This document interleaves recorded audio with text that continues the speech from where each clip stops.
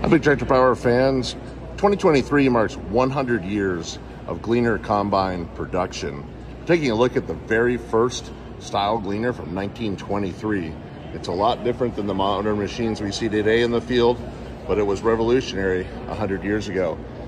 This combine is owned by Mayer Equipment, a great Gleaner dealer in Jeffersonville, Ohio, and it's really nice that they were able to share it here at the show, along with a variety of other classics in history here on exhibit.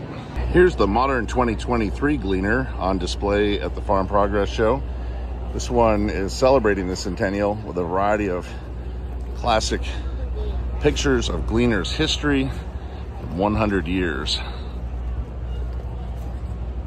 Here's some more historic imagery from Gleaner's history, along with the original Gleaner Baldwin logo, and Kevin Bean, a longtime marketing manager for Ag